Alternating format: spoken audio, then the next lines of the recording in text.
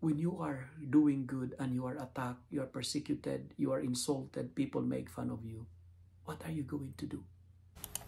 Daily Gospel Reflection with Father Jack. Friends, brothers and sisters, nothing can stop God's plan for your life. Reflect and be blessed.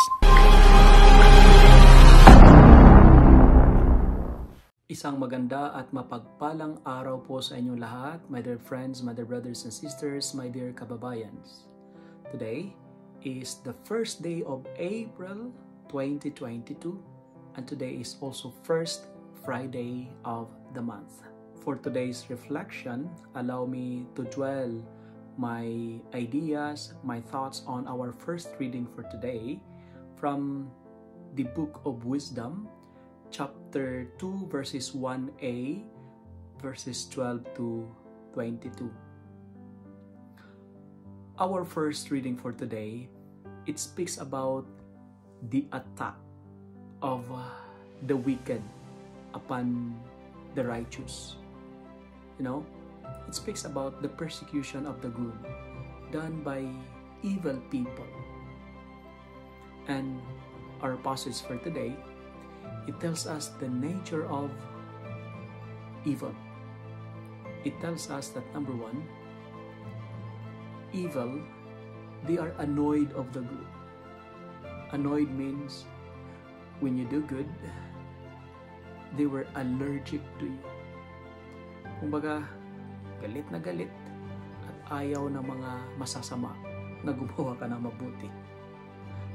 Pangalawa, the passage also tells us that a righteous people are nothing but a nuisance, I do not know if I pronounce it well, to evil people. It means if you do what is right, you are a burden, you are a hassle, you are a headache, you are a difficulty for them.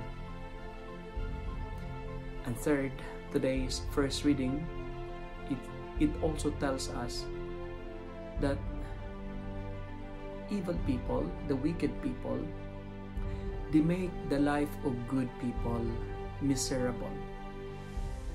If you are good, they will mistreat you. If you are good, they will persecute you. They will make fun of you, and they will insult you, and they will torture you. And that's also the experience of Jesus in today's gospel.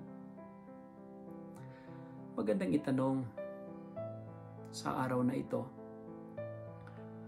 nakaranas na ba kayo ng ganito sa buhay nyo? Hindi ko alam kung yung iba sa inyo na naranasan nyo yung mga ganitong eksena sa buhay. Yung gumawa ka na mabuti, pero ikaw pa yung napasama. Meron ba kayong karanasan na ganyan? Tumulong ka, pero ikaw pa yung pinahirapan sa bandang huli. Namuhay ka sa kabutihan, pero ikaw yung pinagbibintangan ng lahat ng kasamaan.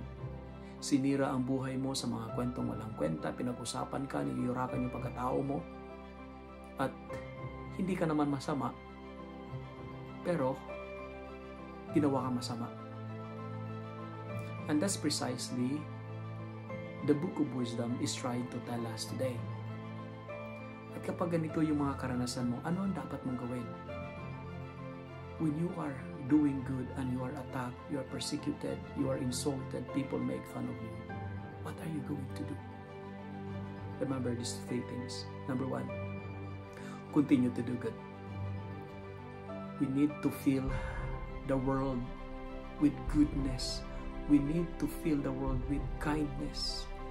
Kung ang mga masasama, they are annoyed and allergic to us because we do good, let them suffer with our goodness. And second, don't be discouraged. Kung ikaw yung gumawa ng mabuti, ngunit ikaw yung pinapahirapan, namuhay ka sa kabutihan, pero ikaw yung binaliktad yung iyong katauhan, never be discouraged. Because discouragement is the way of the devil to stop you from performing good. Never be discouraged. And third, continue to trust the Lord. Because as what our responsorial psalm is telling us today, the Lord is close to the brokenhearted. Friends, amidst of the persecution, amidst of the torture, amidst of the insult, amidst of mga kwentong walang kwenta, kahit na pinag-uusapan ka, ginagawa kang masama, niyuyurakan ka, do not be afraid. Trust the Lord. Have faith. Kasi kailanman hindi magwawagi at hindi mananalo ang masama laban sa mabuti.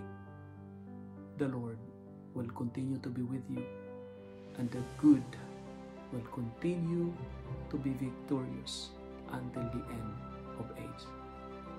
Kasi ang ating Diyos ay hindi talunan. Hindi kailanman matatalo ng demonyo